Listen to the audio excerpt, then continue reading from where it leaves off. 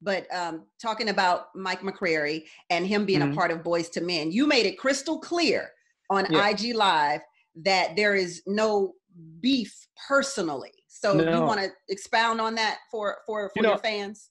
It's funny. Like, I don't do social media. I'm gonna tell you that. Like, I go on when I need to go on, and then I get off of it. But going on it, and then even hearing certain comments about what people think happened with Mike and all this other stuff is actually quite fun. And just hearing also just the theories and oh, they did him dirty, they did this, they did that, blah blah blah blah. Yeah, because look, here, this is what, like, for fans and everybody else, everybody was like, he had scoliosis, his back went bad, he couldn't perform, and then they just didn't let him in the group anymore. That's kind of the rumor that took off and never really got, straightened out. Part of that is right. Yes, he has scoliosis. Yes, he had a back issue, and I don't know if the real fans know. Because there have been times where we would actually do shows where Mike would be sitting on a stool. Yeah. And we were dancing and the whole thing. So we tried practically everything just to, keep him motivated and keep him into it. Because the truth is, Mike never really was as ambitious about music as we were. So it was one of those things where when his back started to kind of, spaz out, like, we seen him less. There were times where he just wouldn't show up at shows. He wouldn't show up at TV appearances. And it started to wear on our business. So it was only necessary for us to make that, cut the ties, because he wasn't willing to do even those things to continue on with the group's responsibilities, which were, the basic things that he already used to do. So we did what we had to do. Do you think never mind. I don't want to go there. No, please ask it. Okay. Ask it. Do you think you guys could have kept him? And I asked this because I spoke with a member of the Whispers who got really, really sick and couldn't travel with them. And they said that they continued to pay him in spite of what he couldn't do. So do you think you guys could have continued to pay Mike until he was prepared and ready, continue to help him through this whole situation? Well, the truth is we did.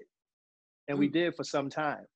And there were times where even with us paying him and him still getting checks, calling him to find out if he's going to make it to this appearance or that appearance, he wouldn't even answer our phone calls. He wouldn't even pick up the phone. Nate would literally go to his house and he wouldn't answer his door. So it was kind of a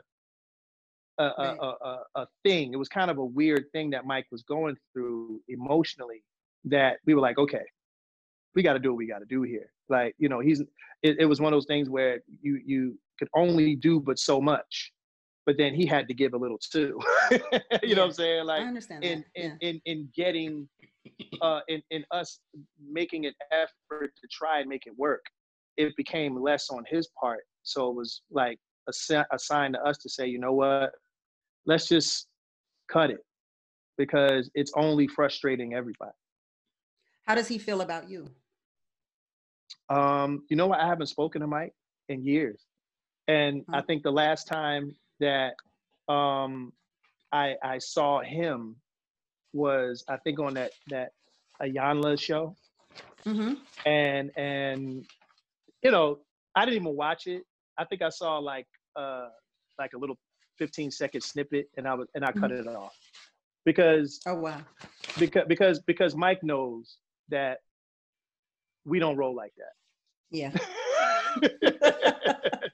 we don't get down like that. We ain't about exposés and going on shows and talking about each other bad, even if there was bad blood or anything like that. Like, we were the type of guys, and we have sat down with this guy and talked it out and hashed it out and everything. I think a lot of that, in my opinion, was for television. And if he knocked on your door today and you opened it and it were him, what would you do? I'd be like, what are you doing here? There goes. I'm thinking you're gonna give him a big hug. No, I mean I would, but I'm like, yeah, if, you know, I'm being, that's my brother. You know what I'm saying? So he'd probably laugh anyways. I'm like, you know what I mean? So I'd be like, yo, what are you doing? So yeah, it would be, that's because, but again, that's the relationship that we had. Yeah. Like, you know what I'm saying? I don't want to say too much because a lot of the stuff, like I said, I don't like divulging personal information over social media, especially or media period, especially when someone's not here to defend himself. But I'm not going to gloss over the fact that we're brothers, and that's how we talk to each other. You know what I mean? And that's how we used to talk to each other. You know, you have that he was family, and he'll always be my brother, no matter what. But brothers fight, and brothers have disagreements. Yeah, and I think that's important brothers for people to know. Different ways too.